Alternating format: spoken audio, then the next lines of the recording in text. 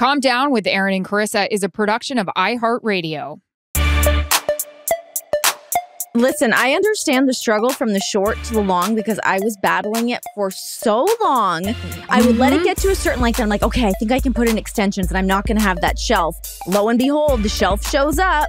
It always appears. And I'm going to tell you, it ain't a top shelf. Welcome to the Calm Down podcast, everybody. We better see a lot of top shelf from Steva Stamkos and Nikita Kucherov tonight, people. Let's go. Back to your intro. We have so many things to discuss with you. Renee, I have known you for how many years? A lot of years, whatever. A lot of years, yeah. A lot of years. That's a really great way to summarize our relationship.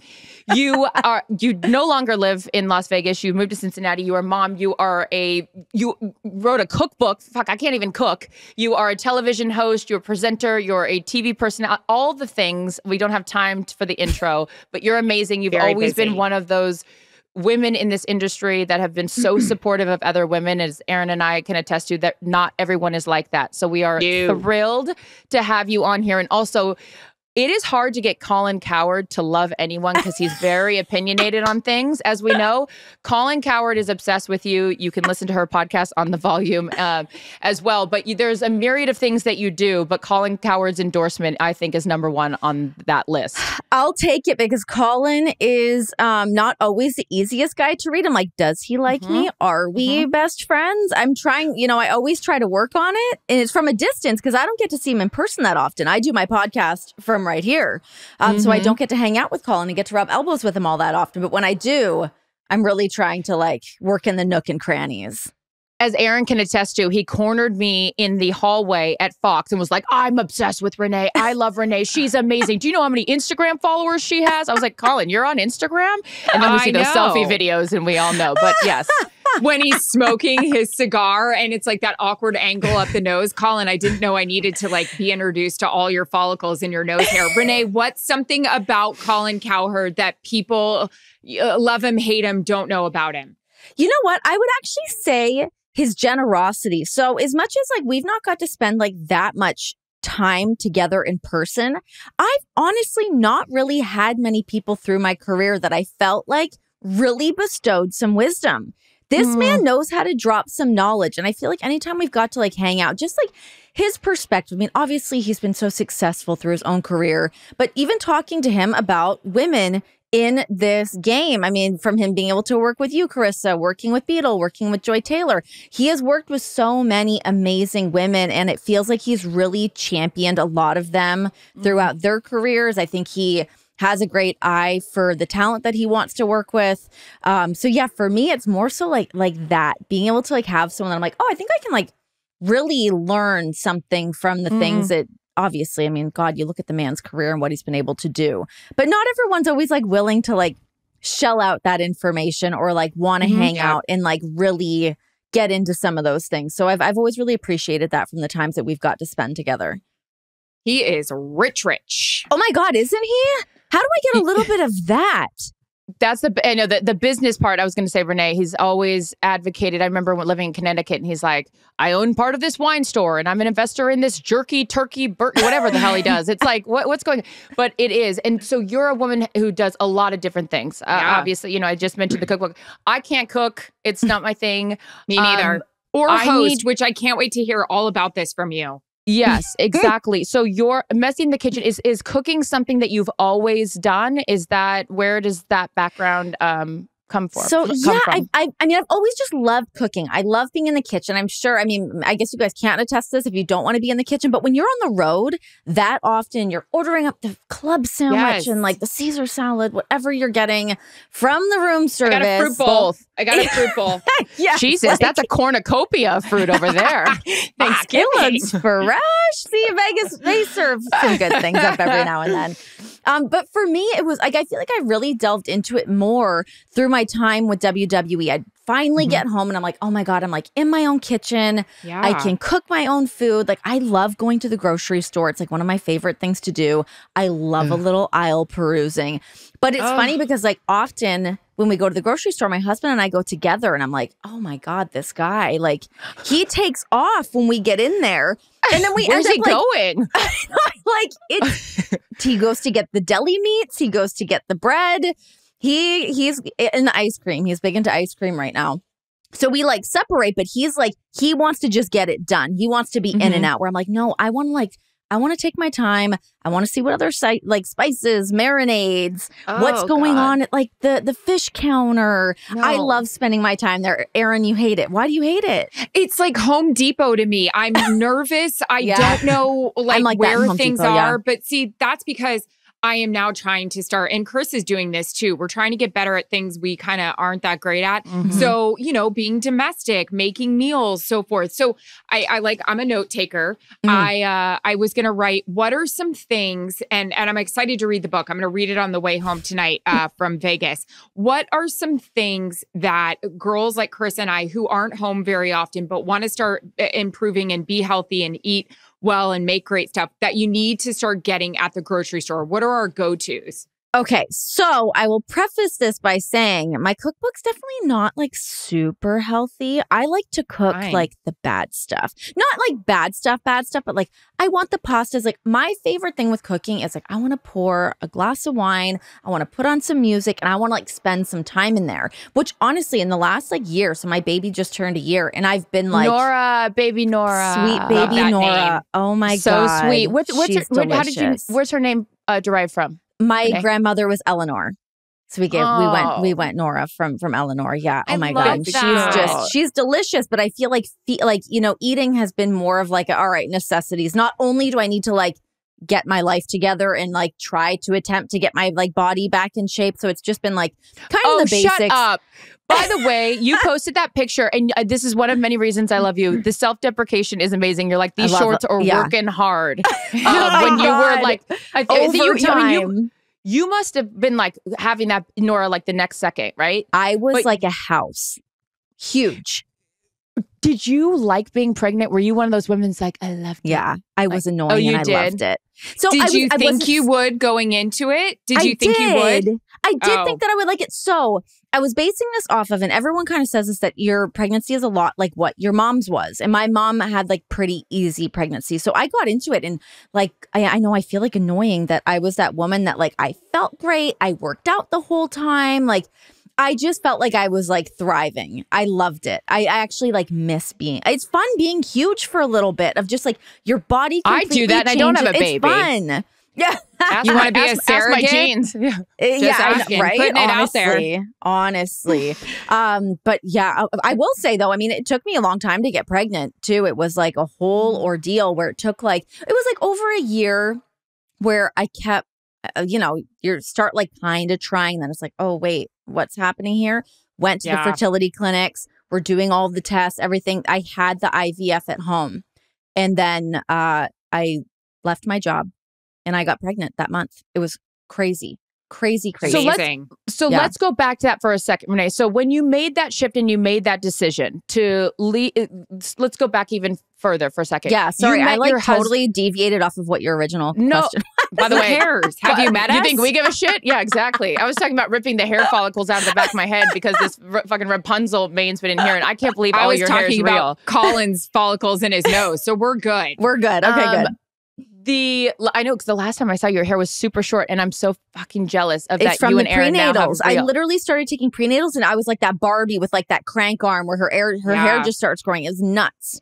I take prenatal vitamins, and the hair on my chin grows, but not my actual I get those too. I love a good chin hair. Wow, let's yank them all out. Okay, so let's go back.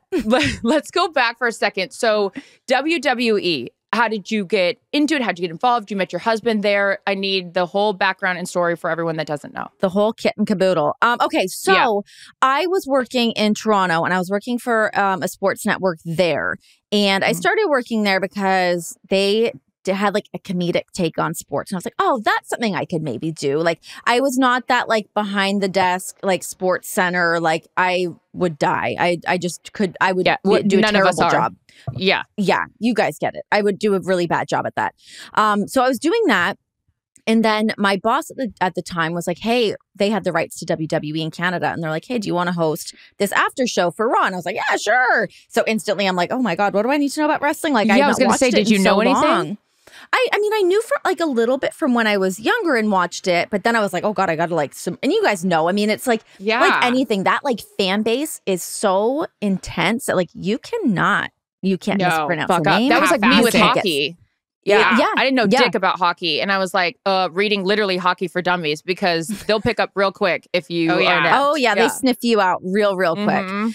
So I was doing that show and it was great. I had such a good time and that was like a great way for me to like dip my toe into that world. And then as my contract was coming to an end there and the whole company was being sold, all these things, blah, blah, blah. I was like, I want to make my jump down to the US. I want to figure out what I'm going to go do. So this is where we kind of come into play because I had come into audition for Sports Nation and loved it, had a great time, thought for sure that's the thing, that's going to be it, that's where I'm headed. And then that at the end of that week, WWE brought me in for an audition and I bombed it. It was not good. Why? Well, what did you do? How did you bomb it? It was a full day. So I get there and like, you know, you're like meeting all like the producers, meeting the executives, blah, blah, blah, like walking through the buildings, figuring everything out. So they had me do like, you know, like a post-show style kind of thing. That was fine. I was like, okay, this is my wheelhouse. I can do this. They had me jump in and do commentary. And I was like, what? So over my head, not a clue what I was doing. Like blessings to the man that was in the booth with me trying to do it. He's probably like, get this chick out of here. I've had a few of those. Gave me like it's like a battery charger or something, and they're like, "Sell this to me." And I was like, "What are you doing?" Like, I know this is insane. It was like full on like boot camp, sink or swim. So I honestly didn't really think I did a great job, and I was like, "Oh, okay, well, we'll see what happens." I don't know. I'm probably going to go do this thing at ESPN anyways. Then Charissa Thompson enters the picture, and then they gave it to me by default. Numbers Never Lie got canceled, and they're like, "This bitch has got a year left on her contract, so we got to put her somewhere." That's what happened. Oh my gosh! No, I remember like being at home. I've told this story before on my show and like maybe some other places, but I was like at home being like, cool, I'm going to go do this other thing. I'm going to go to ESPN, blah, blah, blah. And it was like the episode that Michelle Beadle was leaving. They shoot her out the cannon. And I'm like, oh, that was a nice little send off. And then this car pulls up and these like heels pop out. And I'm like, wait, who's this? What's happening? What's going on? What's Charissa? Again, by default. No. Not because, listen, you are so fantastic at everything you do. Like, God, you were so great on that show and you're so amazing in all the things that you do. But it was that moment that I was like, oh my gosh, okay, so that's not happening. And then WWE, the contract came through with them. And I was like, yeah, okay, let's go and do that. Let's go. And I had no idea what I was going to do there. Not a clue. I was like, am I doing the show like I was doing in Toronto? Am I going to be doing like a studio show? What am I going to be doing? And then, I ended up doing a million things there. I started off hosting this show, Vintage Collection, which was like all old school wrestling that I was hosting with Mean Gene Okerlund, who's just like an absolute class act, best man ever, loved him.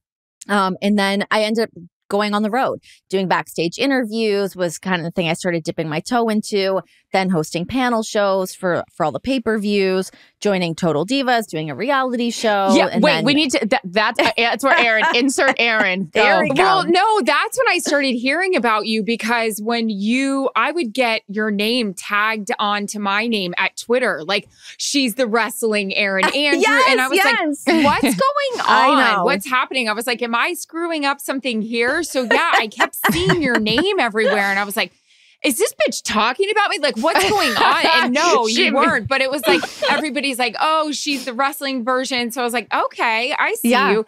So Total Divas. So funny. Mm-hmm. So we get brought in to do Total Divas, which was like great, but it was also a little weird or like awkward, I guess, for me, because I was the only girl on there that wasn't a wrestler. So I'm like, what am I bringing to the table? What are like you're my hot, you're storylines fine, going to be? Yeah, you're bringing everything. Yeah, we got it. Trying to bring I'll tell everything. you what you're bringing. Trying to bring the party. And then, so my husband, now we were dating at the time, but we were doing the show. We were on it together. And it was just like weird. So my husband's wrestling character, especially at the time, was like this like crazy lunatic. So that was sort of the essence on the show where he's still this like wacky, crazy guy. And I'm like, why is he so crazy all the time?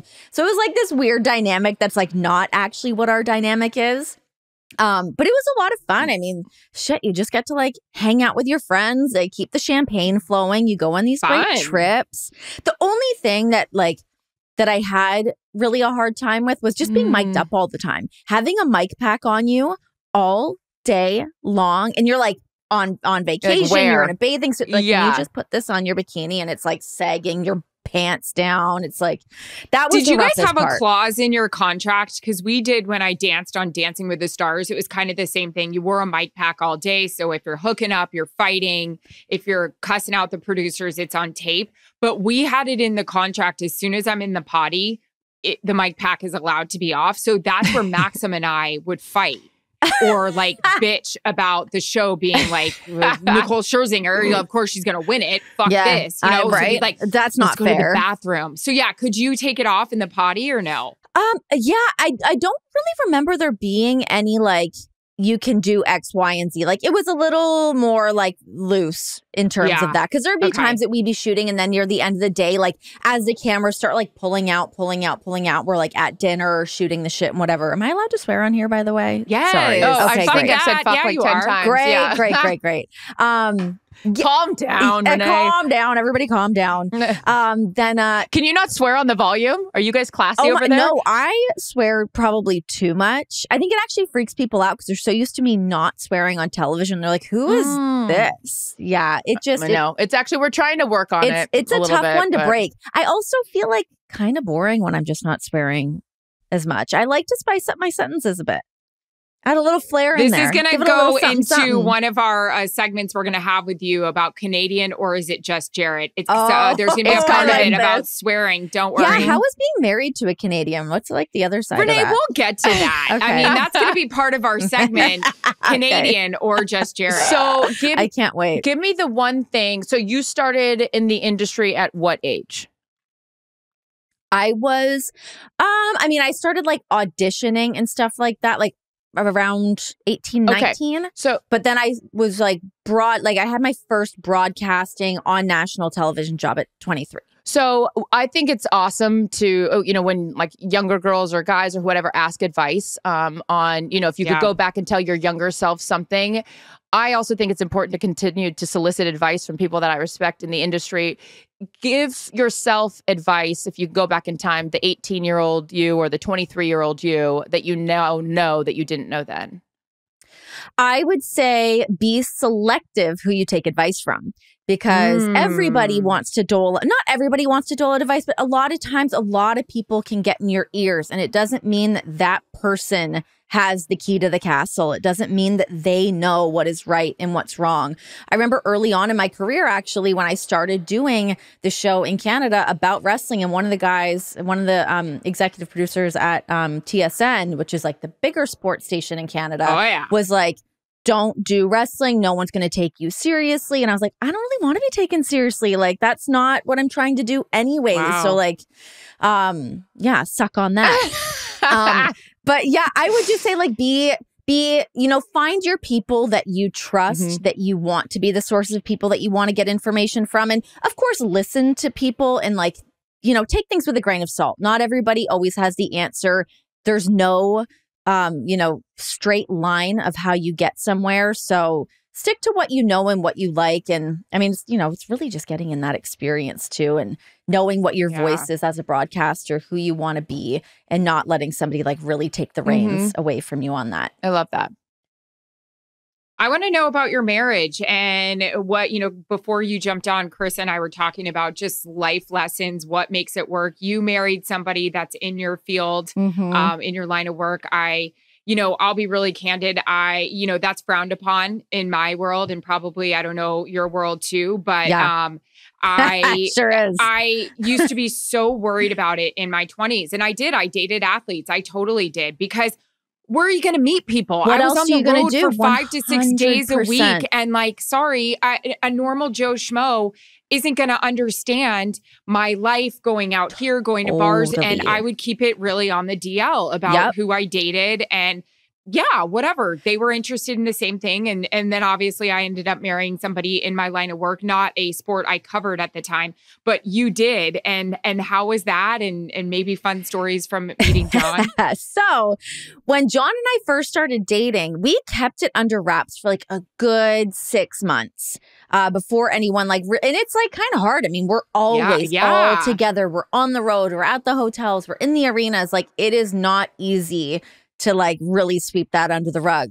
Did you have an oh shit moment where somebody caught you and you had to like play it off? Because I definitely did in like a hotel lobby or something like that. Yeah, yes. I've had, there's two that come to mind. There's one, so like there's always like the TV hotel that like, yes, most people stay in, but a lot of times wrestlers will stay in like they book their own hotels, they don't book their own flights, but they will often book their own hotels. So I went and stayed at the hotel John was at, and one of the other wrestlers like pulled up. He's like in his rental car, and he's like, "What are you doing here? Why are you here?" And I was like, and I was so new at the time that I wasn't even like sure that I was like, "Oh, how do I handle this situation?" That I was like, I don't know. This is just a hotel they booked me. This way, he's like, "Yeah, okay." They sniffed me out so fast. But I also remember another time. John and I had been together for a while at this point, but. It was JBL, who's like a legendary wrestler. His hotel room was right next to ours. And the next day, he's like, "Hey, I was next to your guys' room last night." And I'm like, oh my God, I just start sweating that I'm like, not even just on the like sexual level front, but I was like, what were we saying? What were we talking about? That's happened before. It was definitely a bit of like a panic mode. But you know that moment when you're staying in obviously we all do, we're staying in a hotel with colleagues and you're like, fuck, which room are they in? Because was I talking too loud to my friend, to whoever on the phone? Like you gotta, the worst. Oh my God. I know. Yeah, especially if you're like, you have a couple sips of wine and you're like, just here we go. Taking a deep literally dive. will tell someone the next day and not give a shit. I'd be like, okay, I heard and gross or weird. I don't care. Like, it's just because they'll call my ass out because obviously this voice travels. Mm-hmm. But yeah, so when John and I first started dating, though, we did keep it to ourselves for quite a while. And then once the cat kind of got out of the bag, and we've been together for a while. But John really keeps to himself. Like when he's like not the social butterfly. If you meet him, it's like he just kind of does his own thing. So when people started seeing him and I hanging around, it was like weird to them because he talks to nobody. But him and I were always just like buddies. So people were like, something's going on here. And I was like, what do you mean? What are you talking about? Oh, he doesn't talk to anybody kind of except for me. People figured out probably quicker than we thought that they did. Yeah, please. I need them all. I think we know why. What's been your secret of staying together? Any, Stop. Listen, I will say I really lucked out. John is, he's so patient and I can be a psychopath. Like I am like constantly like at 10 where he is like so mellow. He's rational. He's not like that knee-jerk reaction where I'm the opposite side of that. So I really lucked out that he's like so patient. And I actually think it helps for us that we're in the same line of work, especially like wrestling's such a weird world that like if you don't get it, I'm sure for the people that are married to people that are outside the business, so many people in wrestling are married to people within the business. I'm sure when you're on the outside of it, it is nice to just like take a breather. But I find for us, it's nice. Like we understand. I understand the things that he's talking about. I get those ups, those downs. I know what that life on the road is like. I always felt bad for like people whose wives like weren't on the road and didn't understand, because I feel like you often think that life on the road is a lot cooler than it really is. Everyone always thinks it's so glamorous and you're schlepping around. Exactly. So and it exactly. Yeah. We're all just getting by. Totally agree with you. I mean, my husband, and I think what's good for me, and I think John knows this too, my husband knows my entire crew. I mean, he was like really good friends with Joe and Troy. He knows all our guys behind the scenes. He knows the guys that I'm going to the bar with that are walking me up to the hotel room, and they know my nonsense. And like, if he ever needed to call them, they'd be like, yeah, she's in her room. Oh my God. Has there ever been times like that too, where like, oh God. Yeah. I remember John coming in really late from because when we were with WWE and there's house shows, so he would be doing like the live event shows. I'd be at the hotel waiting for him to get there before we go do Raw the next day. Yeah, I remember him getting in late after me having a couple cocktails down at the bar and just like, "Ooh, am I going to answer the door? I don't know.